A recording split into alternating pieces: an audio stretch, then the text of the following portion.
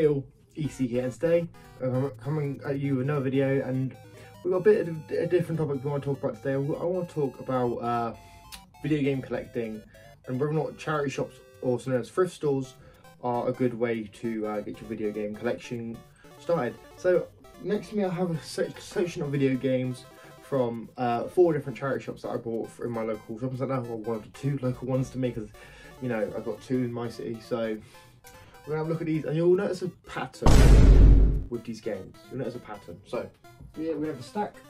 It's nice, thick stack. So the first game we're going to talk about is Actual Soccer 3, which is a game by Gremlin Software, because Gremlin Software did this. Is a PC version, which PC games are basically worthless nowadays.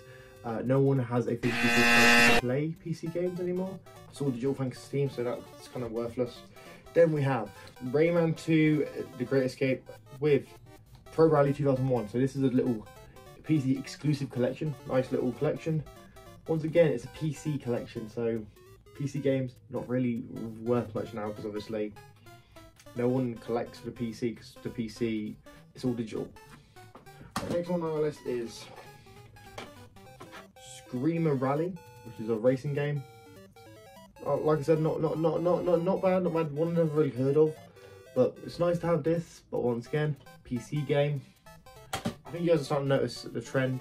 Then we have The Sims Double Deluxe, which is a 4-disc PC copy of The Sims by EA Games and Maxis. So yeah, nice little nice Sims game.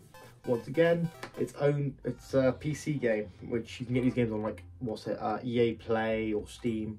And with Sims 4 being free to play, I don't really know why you want to buy the old ones, to be honest.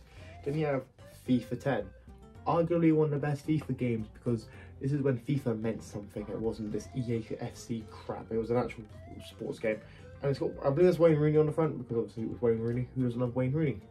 He was the GOAT back in my day. All these kids nowadays have their Mbappe, and we have Soldiers Hero of World War 2, which is a Codemasters game for the PC. Which, I mean, Codemasters made this game, which is kind of crazy to me, because obviously Codemasters is known for making racing games. So at least nowadays, my generation grew up with making racing games. I know older generations grew up with making games like CJ's Elephant Antics and helping the Oliver Twins make the Dizzy games, which is kind of funny. Then we have World Championship Snooker 2003 for the PC. Once again, another PC game, and this is a sports game, because sports games are worthless. Then we have, this one's a more obscure one that I'm actually happy I got, because I didn't even know this existed. We have Disney Treasure Planet, yeah, Battle at Procon. I'm happy to have this, because I didn't know this existed. I already made a short on it and whatnot, but this one I'm happy about, because obviously Treasure Planet is quite an obscure Disney movie. It's not as well known as other Disney movies, so I'm actually happy to have this game. Then we have Assassin's Creed X66 Classic. Obviously, this is still got a price tag on it. I thought this was quite a good deal for what game is. This game is obviously back when Assassin's Creed was actually good, and it wasn't just oh, we're gonna have Vikings in it, or oh, we're gonna throw this we're gonna throw it in like ancient Egypt, and they weren't yearly releases, which is kind of cool. But yeah, that's the list of games we've got from 4 charity shops. Obviously, with charity shops and thrift stores, your experiences will differ depending on which location you go to, which city you're in, and it depends on what people trade in. So this isn't representative of all of them. This is just of 4 I went to. There are at least about 50 in my city, so I could go to quite a few others and get different, see if there's anything there. But I chose to go to those 4 because they were local. I thought it would be good for this video. So do I think that they're a good position? It really depends on how many you've got local to you, and how you know dedicated you are to collecting and what you're looking for.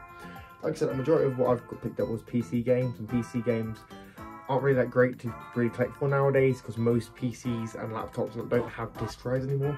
So it's kind of a mixed bag, you know, it's kind of a mixed bag. So I do recommend having a look. If you're new to collecting, or you just want to get into collecting, or you're just looking for something obscure, there have been stories I've seen online where people got like Nintendo Switch games for like five quid in charity shops, and I'm like, okay, that's kind of cool. However, not sure how likely that is anymore. But I did actually get a demo disc, which I don't think I have on me at the minute. I did get an Xbox 360 demo disc from a charity shop about 2 years ago, which I think was pretty cool. And it's got like Call of Duty World War 3, a demo for cars, quite a few great little demos on it. Now, those are going to be obviously a lot more obscure. They're going to be hard to find in charity shops. And I do think that if you want to go to browse them, you have a little browse every once in a while, you might find something worth collecting. But it's not likely that everything's going to be worth collecting. So I recommend obviously going to them, just have a little, just like the area, have a little look, little search and rescue. If you find what you want, grab it. If you can't, don't. But yeah, guys, let me know what you think about this in the comments down below. Do you agree? Do you disagree? Let me know. I've been EC and I'm signing out. Peace.